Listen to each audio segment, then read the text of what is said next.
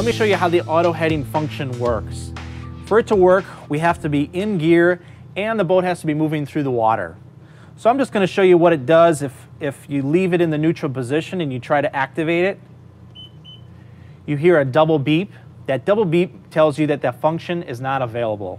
And if you also noticed the light ring, it flashed an amber light ring twice.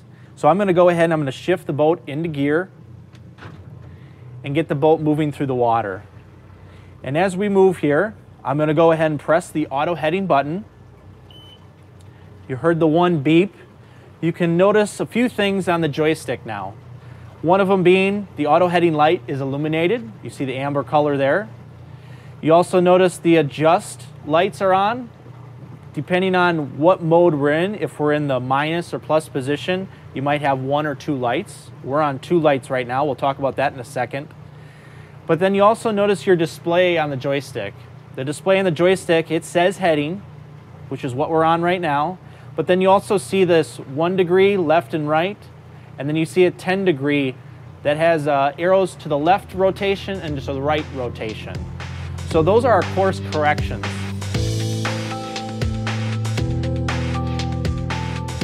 If I have a real minor correction to do, I might want to do just a 1 degree correction. And I can do that by tapping the joystick to the right or to the left. And when I do that, you hear a beep. The beep tells you it acknowledged the command. I did that to the right side or to the starboard side, so it just did a 1 degree correction to the starboard side.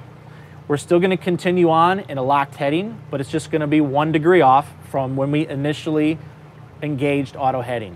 Now that I've shown you the 1 degree corrections, let me show you 10 degree corrections. 10 degree corrections are done by twisting the joystick. Let me show you how that works. I'm going to go ahead and touch the joystick and just give it a rotation movement in the clockwise position and then let off and release.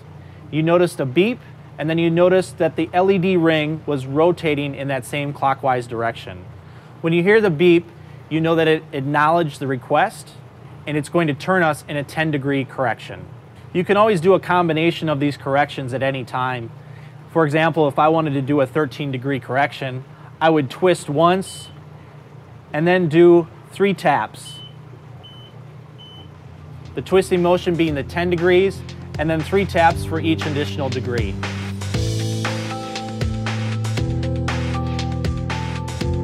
Wind and current can cause the boat to wander a little bit off of that heading, and if you want to more aggressively control that, use your adjust button.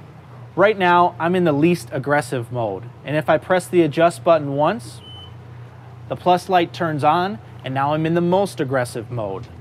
So those 2 modes are used to help me hold that auto heading course.